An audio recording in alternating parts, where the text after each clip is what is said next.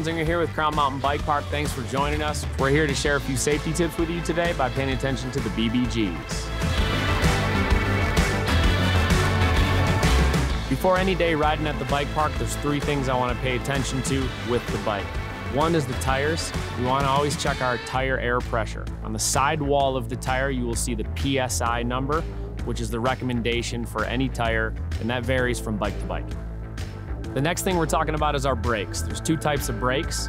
One is a hand brake, which is the brake on the side of the handlebar. The other is a coaster brake. If your kid pushes backwards on their feet to brake, that's a coaster brake. We do not recommend a coaster brake at the bike park at all. It is not safe. When you press the coaster brake, it throws your body weight forward over your handlebars, putting you in a vulnerable position. One of the most common mistakes we see at the bike park is seat height. Anytime you get on the bike park, you want to lower your seat down to almost touching the wheel. We want to see the seat 6 to 8 inches below the handlebars.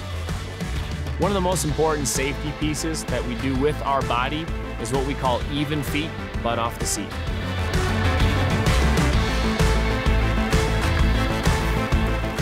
When it comes to riding at the bike park, nothing is more paramount to your safety than your helmet.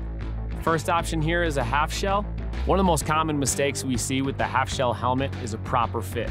Make sure your rider's helmet is on straight, not falling off to the side of their head. And before you buy your next helmet, make sure there's an adjustment on it so as your rider gets older, we can let the helmet last a little bit longer. If you want to up the safety a little bit, especially with young riders, we strongly consider a full face helmet. This will protect you from any hits to the face, the jaw, or the teeth. Once we get our riders suited up with proper fitting helmets, the last piece we want to cover is elbow and knee pads. Thanks for joining us at Crown Mountain Bike Park today. We got one of the best parks in the state. If you learned something from these safety tips today, please share them with your friends. Let's all work together as a community to increase rider safety. Have fun while we're doing it, and we'll see you at your next ride at Crown Mountain Bike Park.